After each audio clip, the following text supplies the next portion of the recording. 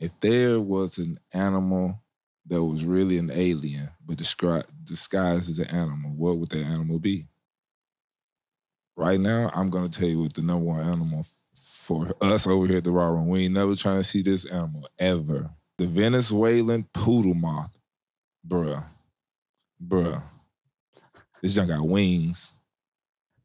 It got about 7 to 8 legs with like toys, but then they got the face of Mothra. I don't know if y'all ever watched Godzilla and Mothra. She look like Mothra, and that's what that's John Mothra.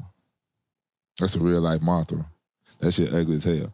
The Glaucus atlanticus, look that shit up. That shit look beautiful, but it do look like, yes, and that's what I do think. I think most of these animals that's probably gonna be on this here list are gonna be in the ocean. Cause that's what I'm saying. Like, look at that. The Dumbo octopus.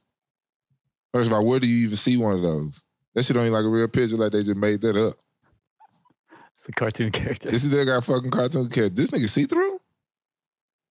The Macropina microstoma. No, and this thing just floats there. It doesn't even move. It's just like motionless. Wow. You have to be a dumb fish to get eaten by him. Maybe he just eat plants.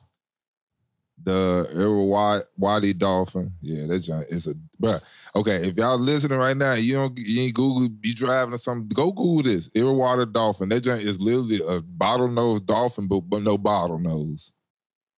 Just think about that. Okay. All right, keep going. The lowland streaked teneric. Yeah, that's trash. I don't know, 4-legged animal. The red-lipped batfish. Yeah, that just like got lipstick on. Yeah. That thing ugly. The Sunda Kalongo. Yeah, y'all see what's going on here.